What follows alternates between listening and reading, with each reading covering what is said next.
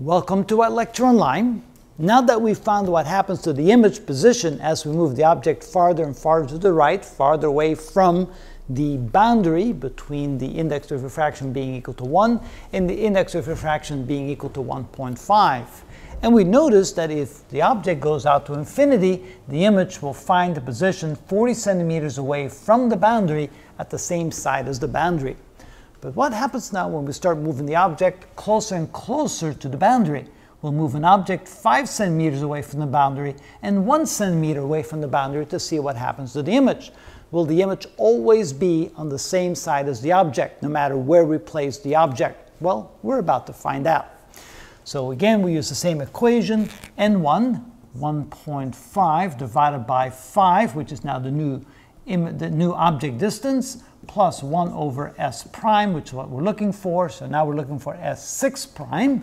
That will be equal to 1 minus 1.5 divided by a positive radius of curvature, because again, the boundary is convex towards the object.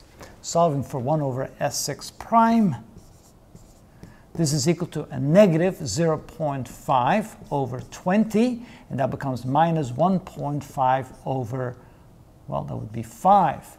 Common denominator here looks like it's 20, so this becomes equal to minus 0.5 over 20 and minus 6 over 20. And so that becomes equal to minus 6.5 over 20, which means that S6 prime is equal to the inverse, or minus 20 over 6.5. Looks like it's about 3. So 20 divided by 6.5, that gives us about 3.08 centimeters. And it's negative 3.08 centimeters. The negative, of course, implies that it's still on the same side as the object, and 3 centimeters means it's a little bit closer than the object. So here, this would be the image 6, a little bit closer than the object at 3 centimeters versus 5 centimeters away from the boundary. So now let's try one more with the object at 1 centimeter.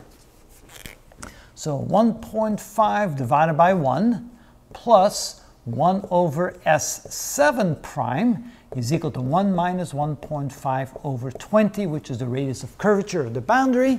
It's positive because it's convex towards the object. So we have 1 over s7 prime is equal to negative 0.5 over 20 and minus 1.5 over 1. Common denominator again will be 20. And so this is equal to minus 0.5 over 20 minus 30 over 20.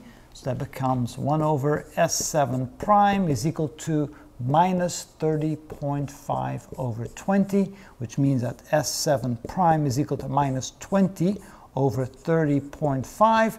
So it looks like it's still a negative value, still on the same side as the object, and it looks like it's smaller than 1. 20 divided by 30.5, and we get minus 0.66.